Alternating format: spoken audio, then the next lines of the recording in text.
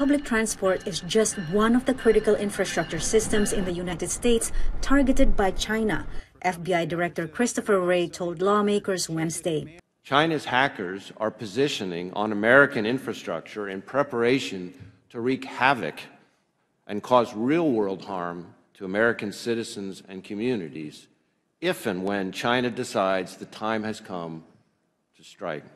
China has previously rejected U.S. hacking allegations as baseless. Wray's warning comes as other officials tout U.S. outreach to China, pointing to new cooperation on counter-narcotics as evidence of reduced tensions. The two sides have also started discussion on artificial intelligence and resumed contact between their militaries. We agreed that President Biden and President Xi should speak, and should speak by telephone relatively soon. I think the acknowledgement coming out of Woodside that there really is no substitute for leader-to-leader conversation.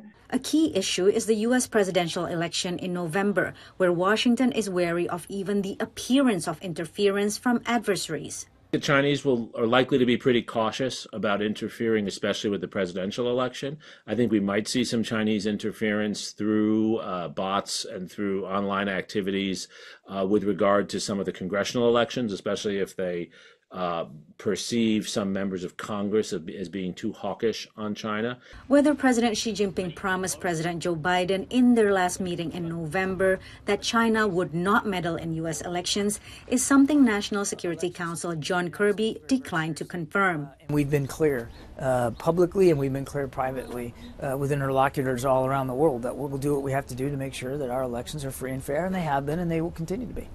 Potential for new irritants aside, after a turbulent period last year that included China flying balloons to spy on the U.S., the relationship has largely stabilized. There's been very active moves by the Biden administration, by the U.S. government, to try and find points of calm where China can engage. And on the part of China, it does seem that there is a willingness which perhaps wasn't there even a year or two ago.